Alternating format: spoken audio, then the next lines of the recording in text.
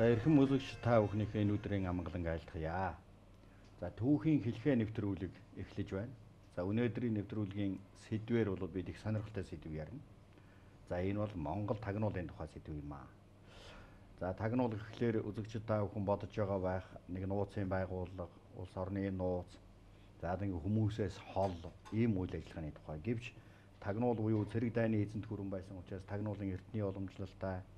За мөн одоо улс орон тусгаар учраас мөн одоо ийм бүтцэн улстай байдаг үндэсний аюулгүйн төлөө гэдгийг бол гадарлаж байгаа. Гэхдээ өнөөдөр манай зочид бол их сонирхолтой зочид. Түүх судлаач доктор Тод. За тагнуулын байгууллагад олон жил одоо энэ тагнуулын чиглэлээр судалгаа хийсэн Л.Батдолгор доктор. За манай зочин гүтлэгч Д.Өлзийбаатар доктор бид өнөөдрийн ярилцлагыг хийнэ. За нэвтрүүлгийг эхлэхийн өмнө үзэгч та бүхэнд нэг зүйл тайлбарлан хэлэхэд тагнуулын байгууллагын тухай ярилцлага хийхийн тулд эхлээд ер нь тагнуул гэж юу юм гэж одоо тайлбар толиос харлаа. Монголын дэлгэрэнгүй тайлбар толд бол аливаа нэг мэдээллийг нууцаар олж аваад түүнийг тодорхой зорилгын тул ашиглахын тулд үйл ажиллагаа явуулдаг бие хүн болон нийгмийн бүтэц ийм үйл ажиллагааг тагнуулын байгууллага буюу тагнуулч хүн гинэ гэсэн ерөнхий мэдээлэл байгаа юм. Тэгэхээр зэрэг үзэгч та бүхэн бол юуны тухай ямар сонирхолтой зүйлийн тухай ярих гэж байгааг гадарласан байхаа. За тэгэхээр юуны өмнө одоо зочид та бүхэнд ямар асуулт тавих вэ гэхлээр зэрэг тагнуул гэхлээр зэрэг одоо мэдээж хүмүүс сая миний хэлсэн шиг ойлголт байгаа. Монгол улс ер нь энэ Монгол угсаатан үндэстэн улс орон удаан жил оршиж ирлээ. Тагнуулын байгууллага мэдээж орчин үеийн тагнуул биш. Ер нь тагнуулахын элемент гэдэг бол хэдийн үеэс Монголын түүхтэй холбогдож мэдээлэл судалгаа нь одоо явж ирсэн байдаг вэ? Энэ тухай яриагаа эхлэе. Аливаа мэдээллийг нууцаар олж аваад түүнийг тодорхой зорилгын дагуу ашиглахын тулд үйл ажиллагаа явуулдаг нийгмийн бүтэц үйл ажиллагааг тагнуулын байгууллага буюу тагнуулч гэнэ. Манай Монголын түүхэнд бол анх өмнө улс байгуулагдсан үеэс энэ тагнуулын холбогдлолтой ийм үйл ажиллагаануудыг явуулж ирсэн. Өмнө бол яг үндсэндээ манай эртний өмнөх 300-аад оны үед төр улс болоод тэгээд сүүлд манай эртний одоо бараг 100 одоо хүртэл ярьсан тогтсон 200 гаруй жил. Тэгтэл одоо их хятадтай бол их урд хөрштэй бол их олон удаа дай хийсэн орчин тогтнохын тулд. Тэгээд 24 улсыг л өөрийнхөө захиргаанд хураасан гэж байна шүү дээ. Тэр үеийнхээ. Гэтэл энд бол мэдээж тэр тагнуулын үйл ажиллагаа бол маш их өндөр хэмжээний зохион байгуулалт тухай үед. Тэр үед л хятадын одоо тагнуулын албад бол тагнуул тэр үед албад гэж хэлж болохгүй л байх л та. Бас нэлээд бүдүүлэгдэл байсан баг. Энтэй үл их өрсөлдөд тэмцэлддэг мэдээ болдог байлдааны хууль зохион ашигладаг байсан юм баримтууд байдаг. Одоо тэр жишээлбэл Симацаны дэмдэглэлд байгаа ш хятадын өөрсдийг нь явуулсан тагнуулын ажил тэгээд тэр хүннүүтэй яа тэмцэжсэн хүннүүгийн тагнуулын тухай хүртэл бичсэн байдаг тийм баримтууд бол зөндөө байна. За хятад бол энэ төр тустай бол бараг 5000 жил болсон гэдэг шүү дээ. Хятад бол хүннүүтэй байлдахаас өмнө бол хамаагүй өмнө тэр тагнуулын онолыг бол маш өндөр хэмжээнд хөгжүүлсэн байсан. Тэгээд хүннүүчүүд яг хөө энэ чинь бол суурийн иргэнээс өөр онцлогтой өөрийн малчин нүүдэлчин улсууд эдрэл өөрсдийнхөө тэр тагнуулын одоо ажлыг тэр хятадын тэр өндөр хөгжсөн тагнуулын ажлыг сөргүүл тавьж чадчихсан. Өндөр амжилтанд хүрэж исэн тохиолдлууд хүртэл бий. Монголын тагнуулын түүхэнд тагнуулын үйл ажиллагааг төрийн төвшөнд явуулж байсан хүмүүс бол бадаа хийшлэг нар юм. Энэ судалгааны талаар одоо уламжлалт одоо монголчуудын хуучин төр тусуудын үеийн цэргийн тактик энэ нууц ажиллагааны талаарх баримт судалгааг одоо нэгтгэж судалсан юм ер нь Монголд байдаг юм уу? Хөнөөгийн нэг ван одоо урах гэж байгаа тухай одоо мэдээ хятадын тагнуулын байгууллагт очсон байх юм. Энүүнийг бол одоо энэ урахч ванг бол аврахын тулд бол хөнөө рүү одоо хятадын цэргээ илгээсэн. Тэгэхэд одоо ирэхээс өмнө одоо хөнөөнөр тэр урах гэж байгаа хүнийг өөр илчлээд зэрэг тагнуулын шагмаар тэгээ ирэх гэж байгаа хүнийг дасч байгаад одоо барьж авсныг хүртэл ийм баримт байдаг шүү дээ. Тэгэхээр энэ мэтчлэнгээр бол одоо олон баримтууд байна. Мөн одоо хятадын одоо өндөр албан тушаалын хүмүүсийг хүртэл хөнөөнөр одоо эрэхт нийлсүүлж аваад тэгээ тэр нь бол одоо хөнөөгийн сайн бид хэлсэн байгаа шүү дээ. Та нар бол одоо хятадаас өөр маягаар одоо амьдрал авах бүх юм чинь явж байна. Тэгэхээр энэ одоо сайхан заншилтаа бол орхиж болохгүй. Тэгэхгүй бол одоо хятад бол херон дэм хүн амтай. Танайх чинь зөв хүн амтай. Энэ хятадын одоо энийг дагах юм бол одоо ерөөсөө амархан уусан шүү гэж хүртэл тэр нөгөө эзлэгдсэн тагнуулч нь хэлж байсан тийм хүртэл баримтууд байдаг. Хөнөөгийн үед. Хөнөө солирууллаа штэ. Өмнө төрш. Тэгээ хөнөөг солируулсан гол одоо асуудал нь монголчуудыг цэрэг зэвсгийн хувьд дийлсэндээ биш те. Дотор нь хаалсан. Оморд өмнөд тэгээд дотор нь хагалах үйл ажиллагаа одоо урд төрш маань чадварлаг явуулна гэдэг чинь тэдний тагнуулын үйл ажиллагаа нөгөө хөнөө нарыг туршсан, зан чанарыг ойлгосон, тэгээд дунд нь яасан юм. Одоо жишээлбэл модынгийн эхнэрийн чинь ятгаад хятадын одоо тал тийм ээ. Өгөнд нь хэн орох вэ? Эхнэрийнхээ өгөнд орно.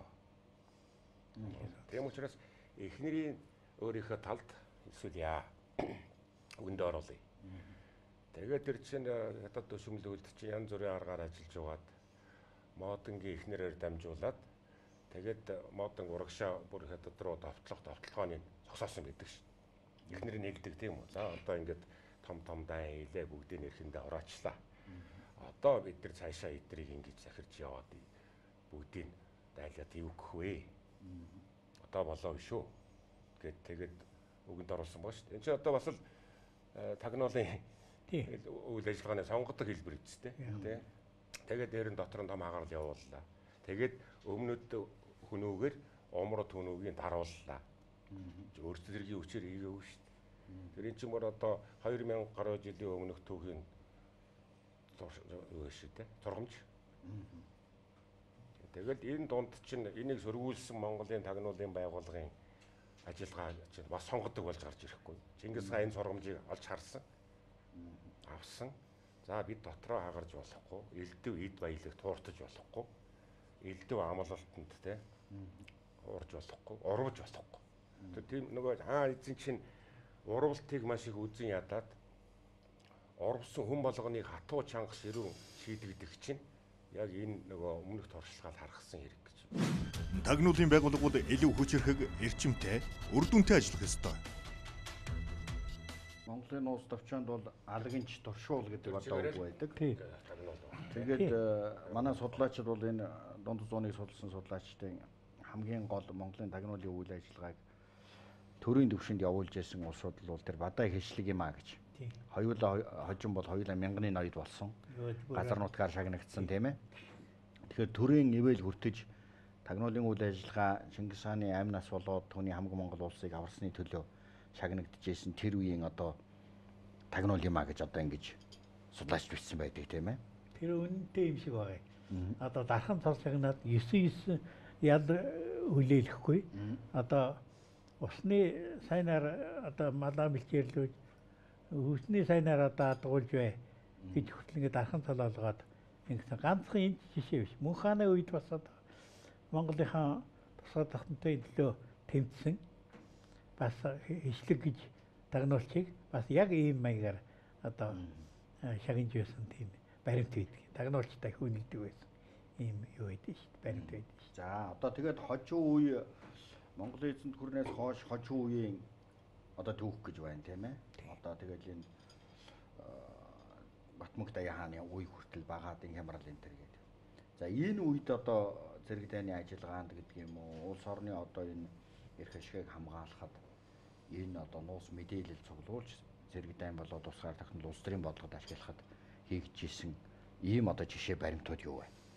байна. Жишээ нь мөнх хааны үед одоо энэ алан хядагчид одоо та нар судлаач мэдэндээ уулын өвгөн гэж яригддаг асасинууд тэднээс бол одоо энэ 200 гаруй жил одоо аимшиг давтуулж байсан энэ Европ техник террористууд үүний эд мөнх хааныг одоо хаан ширээнд залах үед ирж хөнөөх гэжсэн байгаа шүү дээ. Тэгээ энэнийг одоо мөнх хааны юу дөө одоо хөлөг хаан бол өөрийнхөө тагнуул цэргийн одоо багийг явуулж даруулсан байдаг шүү дээ. Их сонин баримтууд байдаг энэ даруул. Асар их бэрхшээлтэй тулгарч иж. Тэгэхээр чинь алан хядагчдтай монголчууд бүр одоо тэр үед тэмцэж дарж байсан. Одоо өөрөөр хэлбэл одоо улс төрийн террор гэж терроризмтай тэмцэж байсан юм баримт байдаг л да. Тэгээд олон бас нэг би танарт нэг баримт хэлье. Батхааны тухай одоо судлаач бичсэн байна. Жишээ нь монголчууд ганцхан одоо арабын орнуудын нууцлах сурвалжаас гадна Англи, Франц, Орос маш олон улсуудыг бас элсүүлж энэ тагнуулын ажиллагаанд ашиглаж байсан тухай бичсэн байл л дээ. Сонин. Тийм баримтууд хүртэл байна. Тэгэл ингээд энэ судалгааны их сурвалжуудыг үзээд байвал энэ ариун их тагнуулын тухай баримтууд гарч ирэх байгаа юм шүү. Тийм. Энэ дээр нуус товчоо дээр байгаа шүү дээ. Нөгөө балжин нуурын уснаас уугаад тангаргаар өгдөг шүү дээ. Тэрэн дод очиод лавл энэ дунд даазын 2 хүн байсан. Хасаа нэг нөгөөт нь 3 дахь нь энтгэх хүн байсан юм шиг худалдаач. Ер нь нэг нэрийн тоолж авал 20 хүн байгаа. 19 хүн байна. Тий. Бид нар дандаа нэг Чингис хаан тагнуулын үүрэг гүйцэтгэж одоо энэ сартуулыг дайтахад одоо маш их үүрэг гүйцэтгсэн. Дараа нь Юан гүрний үед ч тэр одоо энэ сүм улсыг эзлэх тэр сүм одоо хятадуудыг номготох захирах юмд бол их олноороо оролцож энэ дунд даазын хүмүүс лалж шашинтнууд ийм баримтууд бол их үйдээ. Тэр Д.Тод Италийн худал Венец Генуягийн худалдаас төрөл Монголын төлөө тагнуулыг хийдэг байсан ийм баримтууд бий. Д.Бадамсамбуу гэж одоо Нестор шүтлэгтнийг Европын улс орнуудаар явуулж Монголын одоо Гасан хаан болон Хувлын хааны хоорондох 2 том улсын хоорондох хэлхээ холбоог бариулж байсан.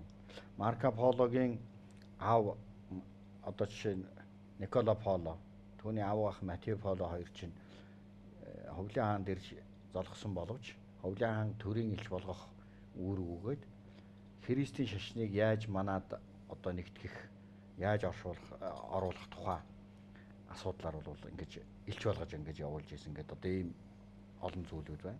За тэд дотор бол ялангуяа одоо барууны судлаачдын одоо дүгндэг тагнуулын ажиллагааны хамгийн том баримтыг төрүүчийн дурдсан таатар аламууд сайз буюу асасинуудыг хэрхэн дарах тухай. Гэтэл тэр уулын өвгөн буюу тухайн 13 дугаар зууны мэрэгжлийн одоо жишээ нь террорист алан хядагч бүлэг нууц аллагыг зохион байгуулах гэж хааны эсрэг.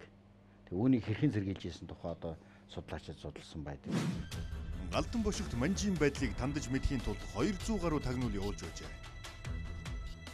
Батманх Даян хаанаас хойш за ингээд хэсэг хямарч хагаад тэгээ юу болж одоо манжийн үед орсон тийм ээ. Тэгээ тэрний өмнө байж исэн халахын хамт улсууд энэ ойрдынхан ер нь ямар тагнуул явуулж исэн юм яаж исэн ийж исэн гэдэг талаар ямар мэдээлэл байна. Жишээлбэл одоо нэг тийм сонирхолтой мэдээ саяхан одоо би энэ та нартай ярилцлага хийхин өмнө ингээд судлаад үзэхлээр Галдан бошигтоос манжийн байдлыг тандаж мэдхийн тулд 200 гаруй хүн явуулж исэн гэж. Тэгээ тэр нь хэсэг бусгаар явуулж ээжээ. Одоо судлаад үзэхэд л 200 гаруй хүнийг л одоо манжийн байдлыг танан мэдхийн тулд явуулж исэн байна гэж. Тэгэхээр энэ бол нүүдэлчдийн хувьд л эсрэг дайсныг тагнан мэдэх тийм идэвхтэй үйл ажиллагаа явуулдаг байсан байна гэж энэ тоогоор харагдаад байгаа юм л да. Энэ талаар номон дээр тэгж бичсэн байна. Тийм, Златканы номон дээр ингэж бичсэн байна. Зүгээр ятны нутагт тэр бослого өмнө гарах тийм туршуулуудыг Галдан бошигт явуулж исэн байдаг л да. Ер нь тэр үед нэг Монголын төрийн нэгдмэл байдал алдагдсан үед энэ багаадын хоорондын тэмцэлдэл энэ тагнуул арга ажиллагаа бол маш их хэрэглэгдсэн л дээ нэгэн дээр нэг одоо алхахтай устгах хаан ширээний төлөө тэмцэлдэл нэгдмэл байдал алдагдсан учраас тагнуулын үйл ажиллагаа нэгнийхээ эсрэг хэрглэж маш их харамсалтай үйл явдал болж исэн л та. Тэгээд эвлэрч чадаагүй учраас тэгээд манжид ороход хүрсэн л дээ. Тэр нэг ийм байж явж байна одоо. Одоо энэ Д.Тод тагнуул гэж байна шүү дээ. Тэр их алдагдсан. Ургалт ихссэн. Одоо хааны үед чинь бол Чингис хааны үед чинь боорчийг тагнасан мэдгч жишээ л. Тийм ээ. Одоо сөрөг тагнуул гэсэн. Д.Тод одоо тэр чинь нөгөө боорч бүр мянганы бүх юм хуваахад ганцхан боорчийг үлдээчихэд явуулдаг шүү дээ тийм ээ. Тэгээ боорч гэртээ очиад гэртээ очисан эхнэр нь хэлдэг дээ. Тийм чи зүтгэж яа одоо зүтгэж одоо өгж явж чи одоо чам юу ч өгсөн байна Чингис хаан. Чи одоо яах гэж ингэж ийдэг. Яах гэж ингэж зүтгэсэн гэхэд тийм ээ. Тэгээ боорч цаахаа хэлдэг шүү дээ. Би бол чи оцны бас одоо ухаан боож ухаан богино байна. Би эд баялага ирэх ямбын төлөө энэ Чингис хаан зүтгэв юмаа.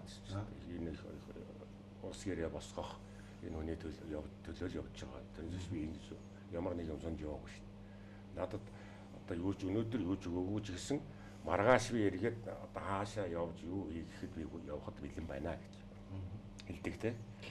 Тэгээд тэр чинь оройн хэлсэн байх л да. Тэгч гэртээ орой очсон юм. Өглөө нь очиход Чингис хаан боорчийг маш их сайшаа шагнадаг шүү дээ. Тэгэхээр хэн тагсан байх вэ? Тэр тагнуулуудад давхар тийм үү? Итэг шалга гэж нэг үг байдаг баг тийм үү? Тэр чинь одоо Д.Тод тагнуулынтай холбоотой үг баг л да. Тагнуулын мэдээг бол асар хурдтай дамжуулж ясан тухай их сайн байна. Монголын чи одоо нэг өгөөдөө хааны үед байгуулсан өртөө байна шүү дээ. Өртөө замаар одоо судалгааны тухай одоо академич Бираугай нэг судалгааны өгүүлбэр бичсэн байна лээ. Одоо монголчуудыг бол одоо ер нь нэг ийм баг шиг газар төгж игдсэн хаашаа явж чадахгүй бол гэж үздэг. Тийм биш байсан. Морио унаад одоо сууршмал иргэдэж илүү хаач хамаагүй явдаг байсан гэж. Тэгээ энүүнийг бас судлаад одоо Өрмөний нэг судлаач эрдэмтэн судлаад Карпатын нуруунаас одоо хар хорин хүртэлх явах замыг орчин үеийн галт тэрэгний хурдаас дутуугүй ийм маягаар шуурхай мэдээгээр дамжуулж хийж гэсэн судалгаа хийсэн байдаг. Их сайн нэг баримт байдیں۔ Шүү. Тийм. Улаачийн хоорд тэр чинь одоо тусгай чинь тэгээд ерөөсөө маш шуурхай явдаг тийм байсан байгаа шүү дээ. Өглөөдөө насварсан тухай мэдээ Карпатын нуруунд 40 хоногийн дотор хийсэн гэж байна. Тэр үедээ бол асар их хурдтай. Энэ өртөө гэдэг чинь маш их учиртай. Зүгээр унаа мэдээ дамжуулах тийм суу зам биш. Энэ өртөө ч өөрөөсөө тэр сэрэг улс төрийн мэдээлэл цуглуулдаг. Би сайхан нэг архив зуугаад бог тааны үеийн энэ өртөөний тухай өртөөнийхэн бичсэн юмуд байна л да. Загтал мэдээнүүд. Тий. Тэр чинь тэр хавийнхаа юмыг бүх юм мэдээлж идэг юм. Тэр чинь бас нэг мэдээлэл болох их том сууг байсан байна өртөө. Дараа чинь нэг юм юу хэл энэ төр нэгдмэл байх үед бол улс маш хүчрэх. Цэрэгч тэр тагнууламж тэр маш хүчрэх байдаг. Монголын хаад ялангуяа Чингис хаан тагнуул ажил өөрөө гардаж удирддаг бүгд. Яг дорн гүйцэтгэдэг хүмүүс байгаа. Нэг хүний гарт тэр одоо мэдээлэл болох тагнах одоо бүх юм байсан учраас тэр ажлууд маш их амжилттай явдаг байсан. Тэгээ нэгдмэл байдал алдагдаад ирэхээр тэр чанарууд нь байхгүй бол хоорондын тэмцэл нөгөөдөрчдөг. Ашиглагдаад тэр чинь бүр байгуулга болох нь шүү дээ. Хагралыг бүр аимшигтай болгож ирсэн тийм юмуд хагддаг юм билээ. Монгол улс тусгаар тогтноод ингээд ирэхэд Богдаант Монгол улс ер нь одоо гадны мэдээллийг болоод дотоодын мэдээллүүдээ нийгмэд таниж мэдхэд энэ мэдээлэл цуглуулж ашигладаг энэ тагнуулын систем гэж байсан тийм юм байна уу?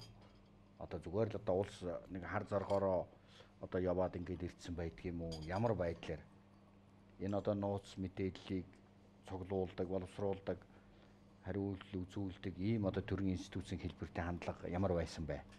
Та Монгол улс төрийн 5 яам байсан. 5 яамны 3 яам нь бол тагнуул ажил эрхэлдэг байсан байгаа ч. Цэргийн тагнуул одоо гадаад харилцаа гадаад тагнуулын ажил гадаад одоо яам гэл ингээл. Тэгээ бас шанз үе авч тагнуул ажил эрхэлж байсан. Тэгээ энэ тухай бол байна. Богдаант Монгол улс чинь олон шилдэг тагнуулчдыг одоо газар өрт явуулж ирсэн шүү дээ. Энэ дээр бол одоо би тэр хаян хэрваагаа тухай ярмаар байна. Энэ Орос Түүхийн юу тэр зүгт явж байсан мундаг тагнуултай хаягийн хэрвээ өөрөө агарам яндахтай мундаг томлон байсан. Тэгээ хаягийн хэрвээгийн тухай сони юм баримт байдаг шүү дээ. Одоо эсперанто хэлийг тэр Польшийн эсперанто хэл зохиосон доктор Заминхоф гэдэг хүнээс аваад Монгол дэлгэрүүлсэн хүн шүү дээ. Их боловсралтай тийм мундаг хүн байх. Дотоодын хамгаалах газрын сүүлд нь одоо манай Богданд Монгол улсын үед ажиллаж байсан олон тагнуулчид дотоодын хамгаалах газрын үед чинь тагнуулын ажиллагааг идэвхтэй мэрэгсэн байдлаар явуулж исэн байдгийн шүү дээ. Тэгэхээр энэ бол бас л залгамжлах бараг чанар юм шүү дээ. Тэр дотоодын хамгаалах газарт тэр хуучин мэрэгсэн тагнуулчид ажиллаж байсан олон улсууд билдэ.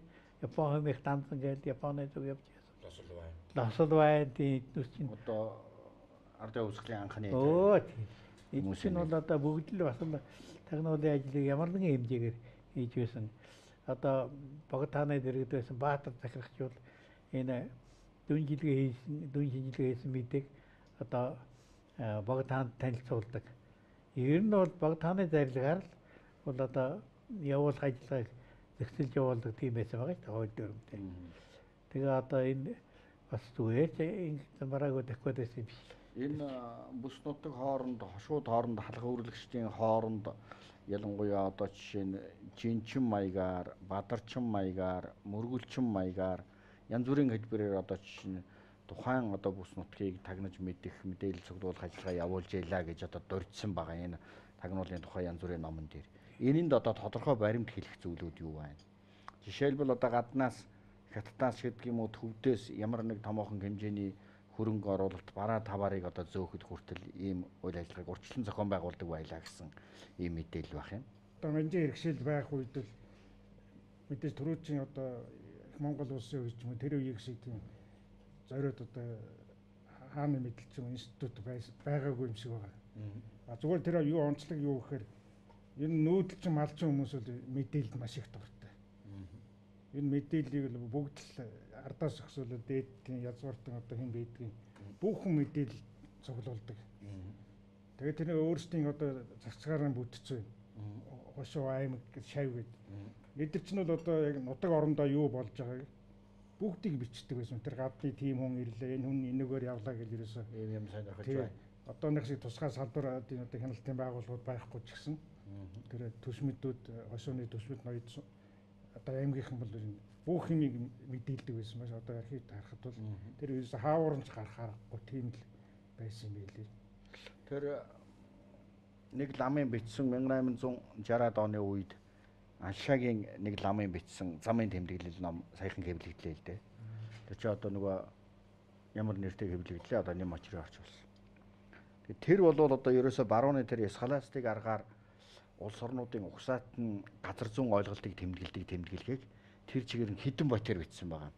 Тэгээ одоо ерөөгөл төв дээр дамжаал Тайланд, Майланд, одоо хятад метад өөрөөр хэлбэл дэлхийн хаана ямар орнууд оршоод байна, ямар заншил тав. Тэднэр нь монголчуудтай ямар харилцаатай байж болох вэ гэдгийг дүгнэн шинжилсэн ийм шинжилгээнүүд лам нар дотор их бичсэн байх юм. Тэгэхээр энэ бол тодорхой зорилготой байсан уу, зүгээр замын тэмдэглэл маягийн зүйл байдаг байсан уу? Ямар байдлаар одоо ийм зүйл хийдэг байв?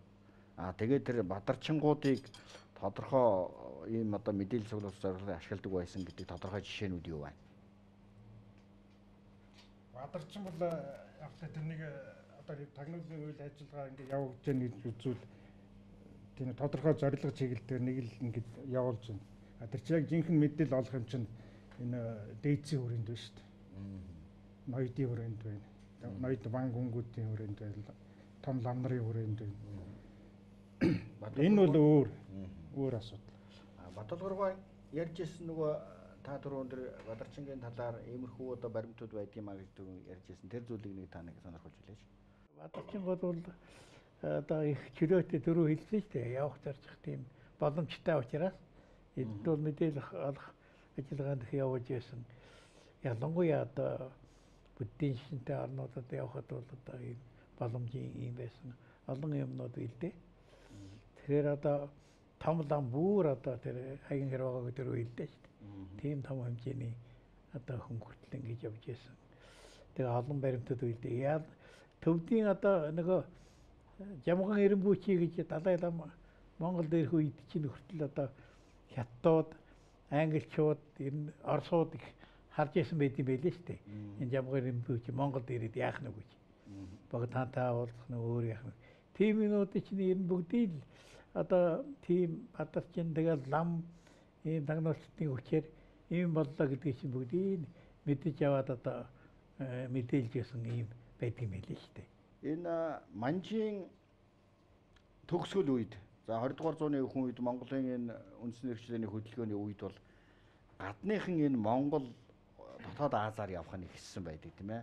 Оросын Монгол судлаачид, Швед судлаачид, Европын судлаачид зарим нь бүр одоо бүр Монголд ингээд суурьшаад суугаад Монгол ноёны их иргэм зэрэм аваад ингээд явсан. Тэгэхээр энд одоо Монгол ноёдууд Монголын энэ дотоод улсууд ямар хариу үйлдэл үзүүлж яаж хамтран ажиллаж исэн бэ гэдэг их хадлын явдалтай сонин зүйл байдгийг. Энэ талаар та нэг тодорхойлж хэлээч. Би ямар нэг л одоо Шведийн харьяат одоо Монгол улсын Богдад хаанаас гүн цол хүртсэн Лаарсан гэдэг тагнуулчийн тухай ярил л да. Лаарсан бол Монгол өөрөө монгол хэлтэй. Монголчуудад итгэгдсэн. Монголын одоо ар бол өөр Монголын ноёд төшөндүүдтэй их харилцаатай. Тэгээд одоо тэдний ар гэрээр очдог, ордог, гардаг, Богдааны арднаар хүртэл ордог байсан юм уу. Тэгээ энийг бол одоо гурван улсын тагнуулч байсныг тогтоосон л доо. Тэгэхээр Лаарсан нэг жишээ хэлэхэд одоо Монгол улсын 1900 одоо 13 онд одоо Монгол Орос хятадын гэрээ байгуулсан шүү дээ, тийм Орос хятадын. Тэр гэрээнд ирсэн одоо хятадын төлөөлөгчдийн тэргүүнтэй Лаарсан уулзаж бүх одоо Монголын байдлын тухай алган дээр байгаа юм шиг мэдээлэл өгч байсан гэж байгаа.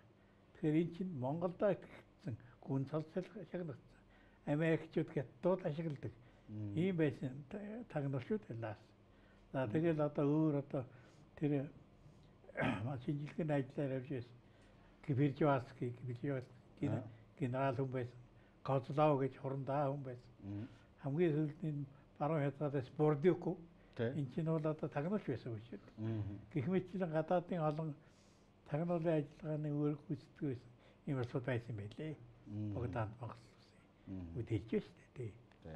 Энийг тэр гадаадын тагнуулч Монгол судлалын чиглэлээр эсвэл худалдааны чиглэлээр эсвэл аянчны байдлаар орж ирж исэн дандаа зэргийн золдоод эдгээр улсууд угсаатын зүйн судалгаанаас гадна тухайн улс орон үндэстэн угсаатны одоо жишээ нь тодорхойлох тийм ээ. Тэрний шинж байдлыг таньж мэдэх одоо ийм зорилготой байжээ гэдэг нь их тодорхой байдаг. За тэрэн дотор бол одоо Хааслонд одоо бид мэднэ тийм ээ. Энэ хүн болвол угсаатны зүүн чиглэлийн судалгаа хийжсэн боловч яг одоо жишээ нь өөрийнх нь тэр бичсэн номондоо бичгтээ болвол ерөнхийдөө болвол хятадын иргэншлийг юу юм монголчууд юу н хэр хүч чадалтай улсууд уу эдгээр тусгаар тогтнолоо алдах нь алдвал одоо ямар байдлаар нөхцөл байдал иргэх юм гэдэг одоо дүгнэлтүүдийг их тодорхой хийж ингэж одоо мэдээлэлийг дамжуулж байсан ийм улсууд байдгаа. Тэгэхээр зэрэг энэ бол бид нар бол энэ иргэний тагнуулын чиглэлээс гадна мэргэжлийн тагнуулчийн чиглэлээр тэдний дунд монголчууд яаж одоо тэдний мэдээллийг шүүж ажиллаж ийсэн юм гэдг нь бол их тодорхой ажиглагдж явах шиг байдаг тийм ээ. Монголын нэгдэл бол Манжин хааны ордонд биш богдын ордонд явагдаж байжээ. Бид нар яг тусгаар тогтнолоо алдсан ч гэсэн богд гэгэн гэж нэг хүн байна шүү дээ тий. Монголыг нэгтлийг хангаад байсан. Яг Монгол журганд бол Монголын захиргаа байна. Улаастайд байна. Амбуунгуу захирж байна Монголыг тий. Гэхдээ Монголын нэгдэл бол Манжин хааны ордонд биш. Богдын ордонд байгаад байхгүй. Тийм учраас Монгол нөгөө задраагүй. Эргээд нэгдэхтэй өөртөл өмнөд ууршид уусаагүй. Тэгэхээр богдыг тойроод тэр нөгөө мэдээлэл хаана хүрээд ирээд исэн гэхээр түрүү нөгөө Баддолгор доктор хэлээд исэн шиг шатавлын хийдэгтэй. Тэнд нөгөө мэдээлэл боловсруулдаг, амнараа бэлддэг, олддог. Жишээлбэл 1895 оноос эхлээд монголчууд чинь манжаа салах хөдөлгөөн хийгээд эхэлсэн байгаа шүү. Тэгч богд 25 настай. Монгол ирээд 20 жил болж исэн. Тэ? Монголч жилээсээ залуу. Тэгтээ эд богд чинь сахилахгүй байсан үе нь баггүй юу? Хаан тий байр суур суугаагүй. Тэгэл одоо хүрээний хамаг гоё сайхан шимтэл те амгалан лууг үгээд тэгэл сахилахгүй байсан үе баггүй. Тэгэхэд богдын дэргэд байсан тэр монголчууд монгол багш нар нь нэг богдын нэрээр гол үйл явдлуудыг хийж идэг. За яг 1890-ад он гэгт чинь хятад бахан манжид бослог болчихсон. Манжийн төр ямарчсан юм байж байгаа шүү дээ. Тэгэхэд чинь л одоо нэг Бадамдар Шанзаг энэ төр жаах Орос руу явуулж ялэн шүү дээ. Бие даагаад Орос руу явуулчихж байгаа шүү дээ монголчууд. Энд шүрэл авахгүй гэдэг. Зээлмэл олвол яах нь энэ төр гэдэг. Тэгэхээр чинь тэр Монголын өөрийнх нь тэр цаад нэгдэл бол яг тэр богдыг тойроод тэгээ мэдээлэл авдаг төвөн тэр өдөрдөгдөөд тагнуулын байгууллага нь одоо тэр шатвланд төвлөрөөд одоо тэр шатвланд байсан зүйлийг жахан толгойд хэлээч. Одоо ямар бүтц байсан юм? Ямар учиртай чи хийд штэ тийм ээ. Одоо нөгөө бяцлаглын олцоо хийдэг гэдэг байгаа шүү. Одоо бидний ойрхон салхитын амны ард талд байгаа шүү. Тэгэхээр зөвхөн ам ярианууд яваад байна. Ламнар дэгсэн гэсэн. Өнгөр нэг анхан одоо төвтсний дараа шатвлынгийн тэр хийдэг хамлам ядууд алсан л да. Тэгэл ам нарын алаад хийдийн шатаагаад. Гамигууд ч бүгдийн тэр тэгээд онцгой их тийм анхаар санацсан. Орсол замлын төрүүлж ирсэн юм шиг тэгж харагддаг л та тэр. Тэнд бол одоо лам нарын тусгай зорилгоор одоо бэлдэж ийсэн тийм газраа гэж одоо судлаач юм. Тэгээд тэд чи бас нөгөө зодоо модооны сургууль хийдэг те. Тэр лам нар чи. Зүгээр нэг ном үзэж суудаг. Зодооны сургууль хийдэг одоо тэр тэгээд ном үзэх нэрээр л тэгэхээр чи нэг нууц их сонио ажиллаж исэн байгуулда тэр том улсуудын аялга том улсын аялга гэхэр чи өөр л байсан баг. Тэгжээж монголч одоо нөгөө жижиг улс гинт гарч ирлээ шүү дээ тийм ээ. Тэр тагнуулуудын хүчээр. За тэгээд цаашаа ингээд орчин үеийн улс болж байна. Тэг ер нь бол гаднаас одоо ингэдэг юм л да. Одоо тэр жишээлбэл бүрээдүүдийн дотор нэг юу байдаг. Халахаар дамжуулж нөгөө зандан 100-г залахын тулд Бээжингээс нууцаар ажиллагаа явуулахдаа халахын ноёдууд их тусалж энэ бол дандаа дуунс мэдээлэлээр одоо дамжиж ирсэн юм гинлээ гэж одоо бүрээдэд байж байгаа зандан 100 хэлдэг. Энэ мэтэр одоо төвдөөс хятадаас одоо жишээ нь томоохон хэмжээний одоо эд баялагийг зөөвөрлөх, бурхан шүтээнүүд, эрдэнсийн зүйлсийг зөөхөд дандаа урдчилсан мэдээлэл бүхэн ажиллагаанууд байлаа гэж одоо ингэж бас яригддаг. Энэ дээр одоо тодорхой жишээ байна уу? За тусгай ажиллагаа явуулж ирсэн нэг сонирхолтой хэлбэл одоо маршалж явуулсангийн даалгавраар одоо тэр танжинд Америк нэгдсэн улсаас ирүүлсэн 30 машиныг ачааны машин шүү дээ. Оруулж ирэх даалгаврыг богд тааны жолооч байсан даваад өөрөх гэсэн баг. Тэгээд тэр хүмүүс маршалж явуулсангаас үүрэг аваад тэр чи одоо 20 он биш 40 хэд он болчихж байгаа шүү тэр чи.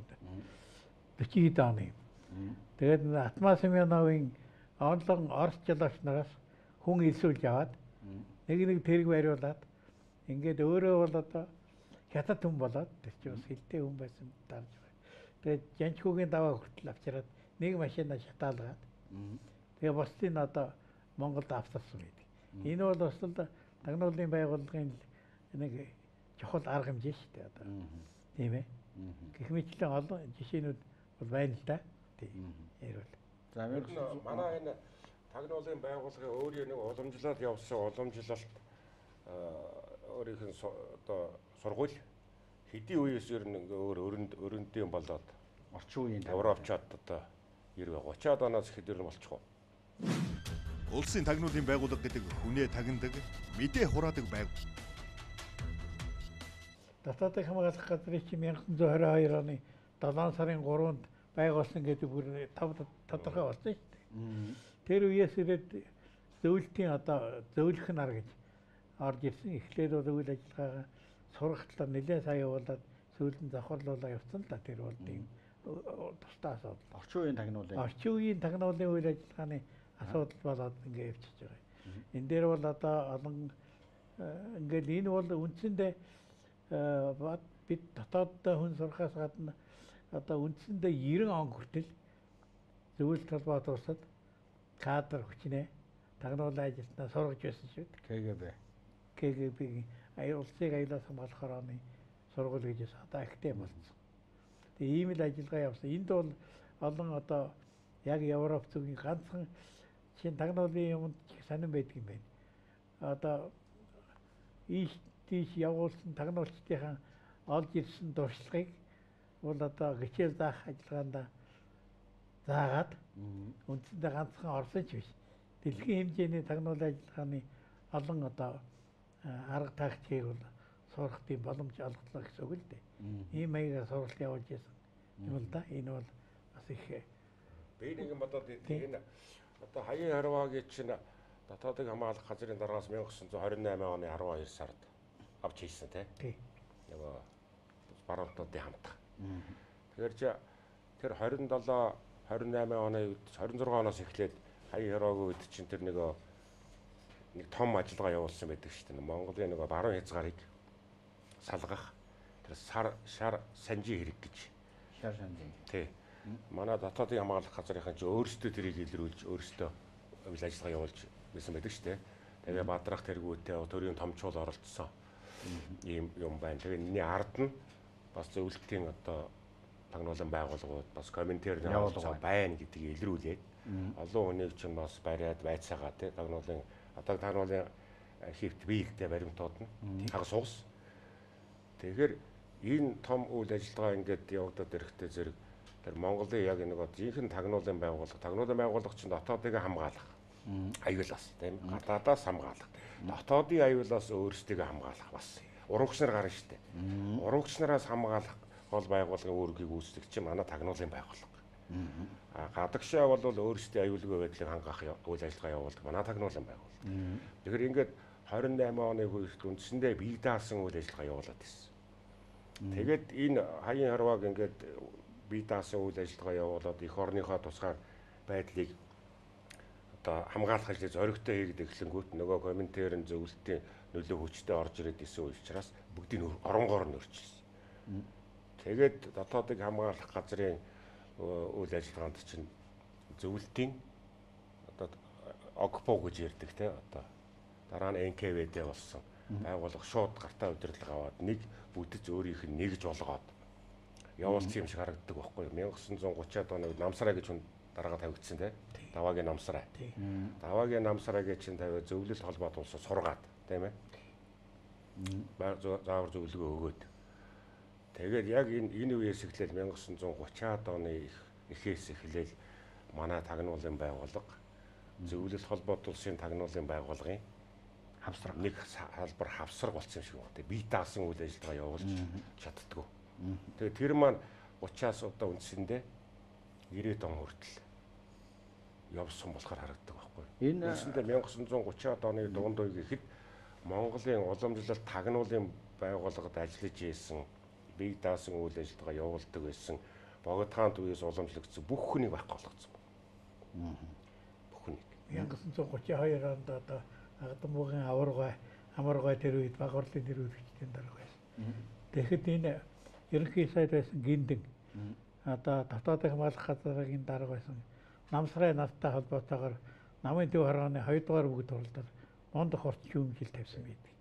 Одоо дотоодын хамгаалах газрын бол одоо ер нь бол их давхрал хийж эхэллээ гэдгийг амаргүй их мундаг улсын алсын хараатай тийм өмнөх байна.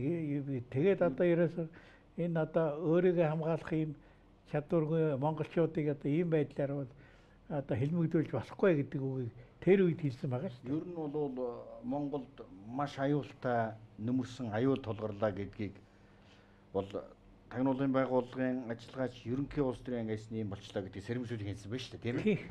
Ерөөсөө зам дээр айхтар ухаан том амар болж. Тагнуулын байгууллага гэдэг энэ нүд чих болсон байгууллага гадны юм уу юмд байгууллага гаргуул ороод эсвэл өөрсдийнхөө эсрэг л ажиллаад эхэлвэл энэ улс өрн чинь баларнаа. Тэгээд амаргаа энэ сургамжийг хүлээж аваагүй ш нөгөөдөл ч тийм 33 онд тэр төмбийн хэрэг гэж юм чинь бий болгочих зохиомл хэрэг. Нийтээр нь нэг тагнуулын байгууллагын хүч хэрэгслийг ашиглаад зохиомл хэрэг үүсгэж. Энтэй орнод Улаанбаатар төвтэй төмбийн хэрэг гэдэг зохиомл хэрэг анх бүр тагнуулын байгууллагын сүлжээгээр хийсэн юм чинь энэ шүү дээ. Тэгээд дараагийнх нь нөгөө 30-аад оны үйл тэр чигээр явуулсан. Энэ аюул واخгүй. Улс орны нүд чих болсон тагнуулын байгууллагад гадны гар хөл орох эсвэл өөрөө өөрсдийнхөө эсрэг үйл ажиллагаа явуулаад эхэлвэл мөхлийн дохио. За тэгэхээр энэ түүхийг бол одоо ингээд бидэнд илүү тодорхой гэдэг юм уу мэдээлэлтэй түүх болоод эхэлж байгаа. Өөрөөр хэлбэл тагнуулын байгууллагын түүх, тагнуулын байгууллагын хяналт буюу одоо тусгай байгууллага улс орны хяналтандаа авсан энэ үеийн түүх бол Монголд асар их гамшиг явж ирсэн.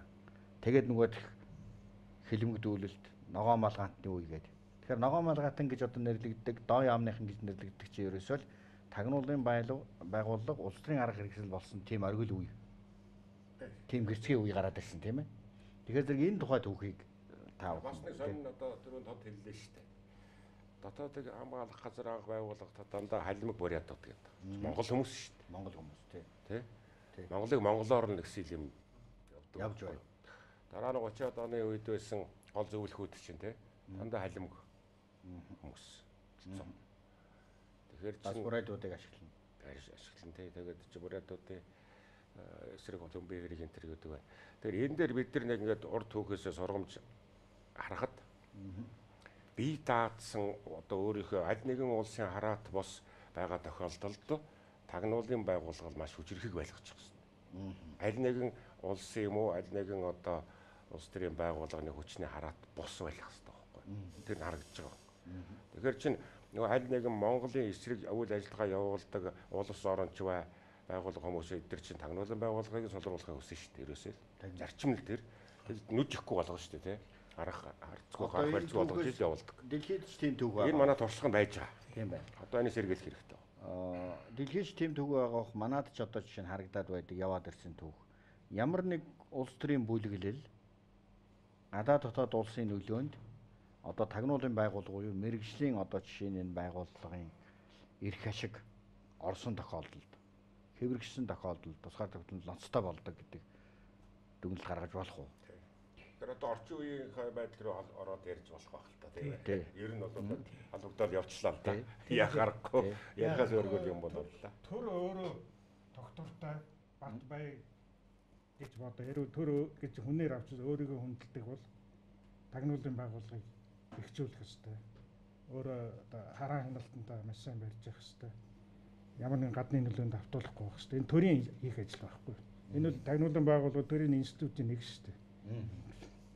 Одоо ер нь ерөнхий сайдын мэдээлэл байгаа шүү дээ. Ер нь ерөнхий сайдын мэдээлэл. Тэр нь ер нь зөв бүтэж байдаг юм уу одоо ер нь тэгээ явцсан энэ бараг уламжлалаараа тэгэл явцсан юм билээ угаасаа. 92 оноос хойш. 92 оноос хойш. Тийм. Тэгэхээр энэ тагнуулын байгууллага яа харахгүй сая чухал асуудал үнэлээ л дээ. Тагнуулын байгууллага за тэгээд дээр байгаа удирдлага улс төрийн бодлого тодорхойлдог удирдлага энэ яг талбайтай байдаг. Биений ойлгодог байх хэрэгтэй гэж байна. Тэгэхээр энэ дээр сая тэр гадаадын судлаач Пережирийн намд тагнуулын байгууллага бол илүү хүчирхэг тэгээд одоо тийм эрчимтэй үр дүнтэй одоо тийм байх хэрэгтэй гэж. Ийм л тагнуулын байгууллага байвал улс орны аюулгүй. Одоо аюул бол ингэж байна л да. Хуучин бол одоо аюул бол одоо капиталист оронтой ч юм уу тэмцэнэ гэдэг. Тодорхой дайсантай байдаг. Тэр өнөөдөр тийм байхгүй. Тодорхой дайсан байхгүй. Даяарсан энэ даяарлах чинь одоо алан хятах ажиллагаа бусад одоо зохион байгуулалт гэдэг юм. Бүгд гараад ирэхэд энтэй чинь бас тагнуулан байгуулах аргагүй тэмцэх хэрэгтэй байна. Тэг энийг л одоо манай одоо тэр дээд ятны удирдлага ойлгох хэрэгтэй. Монгол улсын тэр нийтлэг улс орноо авч үлдэх эрх ашигын төлөө бол амжилтууд гаргасан л байж таараа. Энэ үеийн тагнуулууд 30 хэд оны тагнуул 40 хэд оны тагнуулууд ер нь юу хийж исэн бай таа. Амжилтууд гаргасан. Тагнуулын байгууллагатай холбоотой 7000 гаруй асуудал бүртгэгдснээс 300 гаруй тагнуулчийг илрүүлж үйл ажиллагааг таслан зогсоосон байдаг. Тагнуулын байгууллагын 80 жилийн ой дээр одоо тагнуулын байгууллагын ой гих сүр дүүлэнтэй тэмдэглэлтэй театрт. Энэ дээр одоо тагнуулын ерөнхий газрын дарга байсан.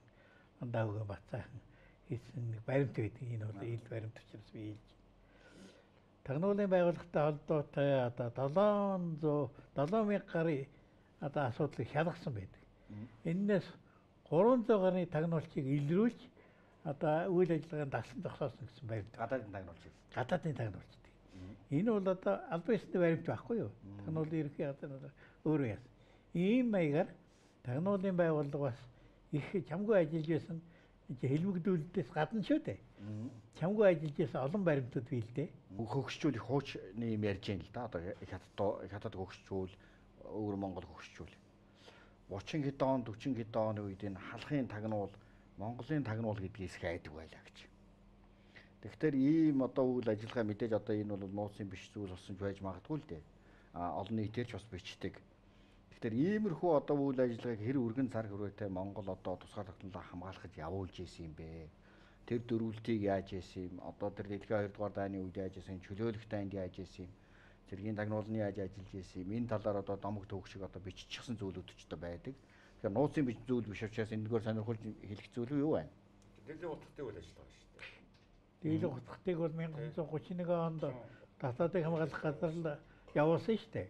Одоо тэр хэлийн чандад байгаа ончин богдтой уулзуулаад ингээд татварыг хамгаалах газар албад тавал. Дөрвөстэй ашиг. Дөрвөстэй ашиг авч явах.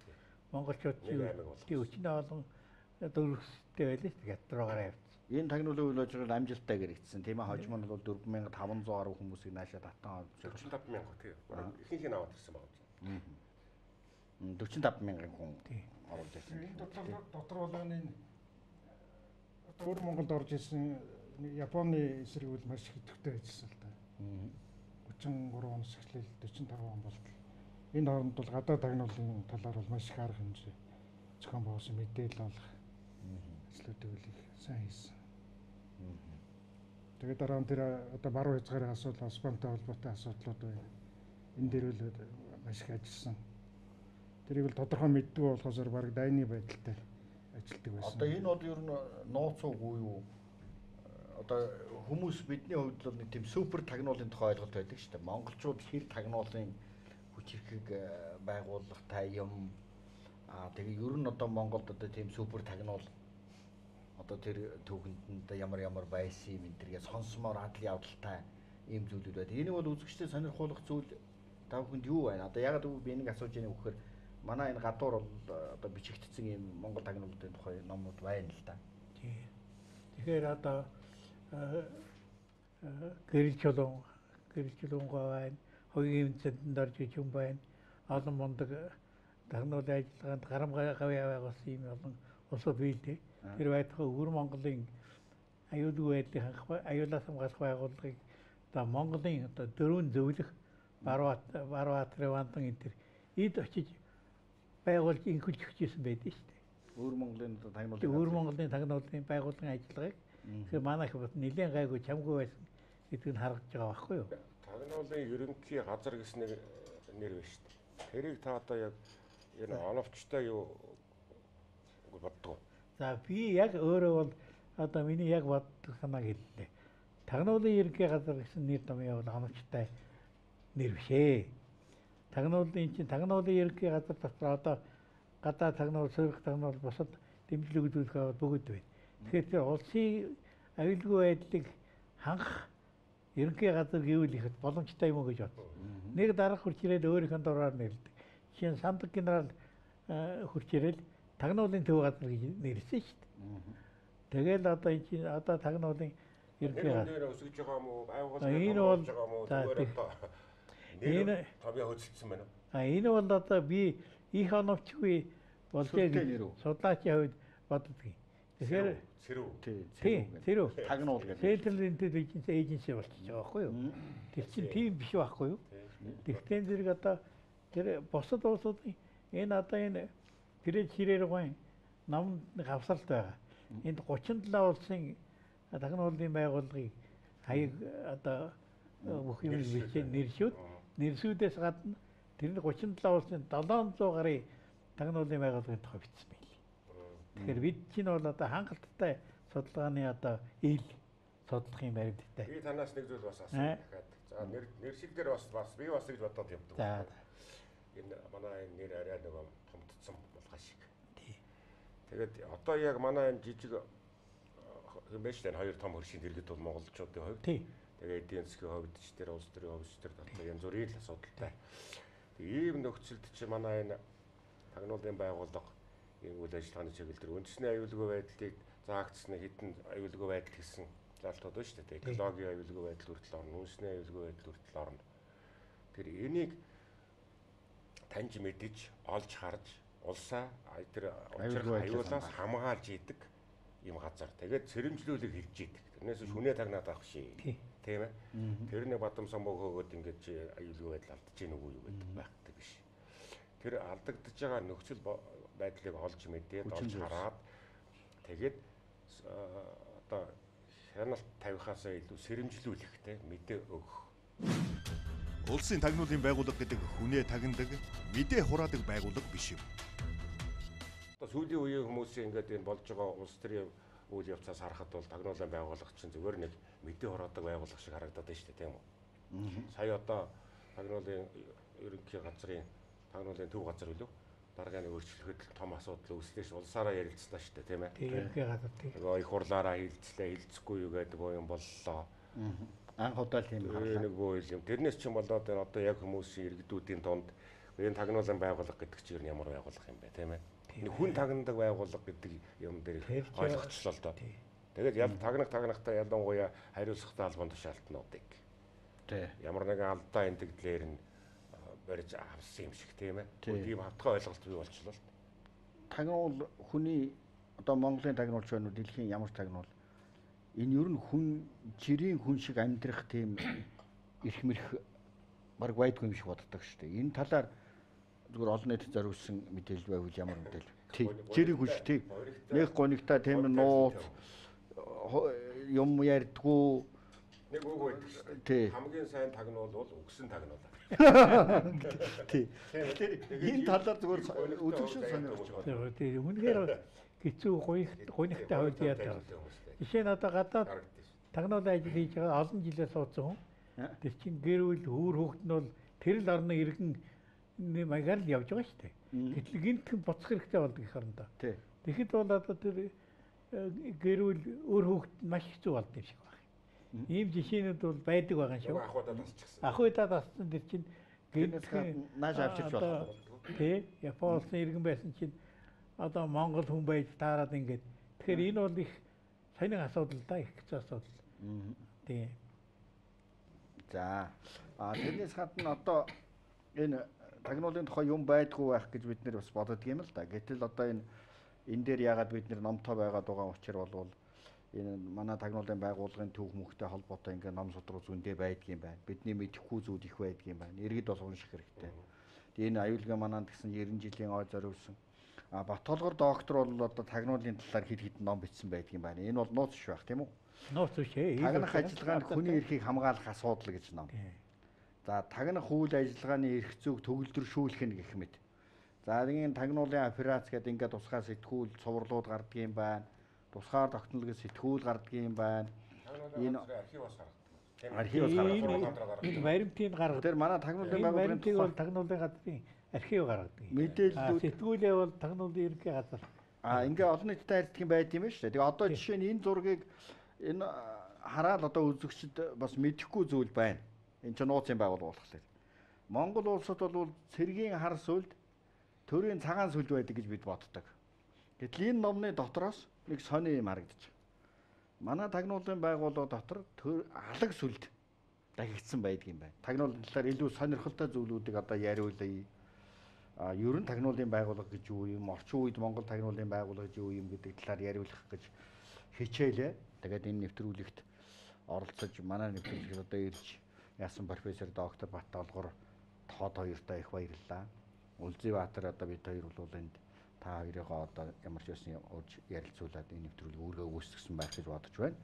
Ер нь тагнуулын байгууллага гэхэлэр илүү их адал явдалтай сонин зүйл ярих байхаа гэж одоо бодсон маань яг тэгж чадсангүй. Учир нь юу гэхээр зэрэг чөлөөтэй ярихад олон адал явдал гардаг боловч яг олон нийтэд зориулаад ярихлаа зэрэг энэ хоёр маань албаны зүйл их ярьлаа гэж ингэж бодож байгаа юм. За ингээд үзэгч та бүхэндээ баярлалаа. Этэг, шалга. Энэ бол дүрм.